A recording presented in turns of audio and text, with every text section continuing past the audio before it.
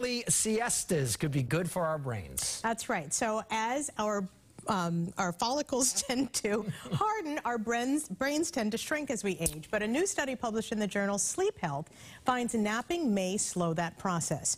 Researchers at University College London looked at data on people ages 40 to 69 and found that those who were genetically programmed to nap had larger total brain volumes, a marker of good brain health and lower risk of dementia and other diseases.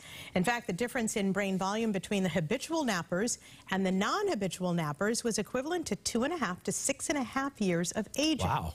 So sleep experts say studies like these demonstrate the health benefits of napping, that these studies can really reduce the stigma that people often have around daytime napping. The stigma is that you're lazy, right? I'm guilty of this. Yeah. I saw my husband napping the other day. I was like, get up and do something. Yeah. You don't nap?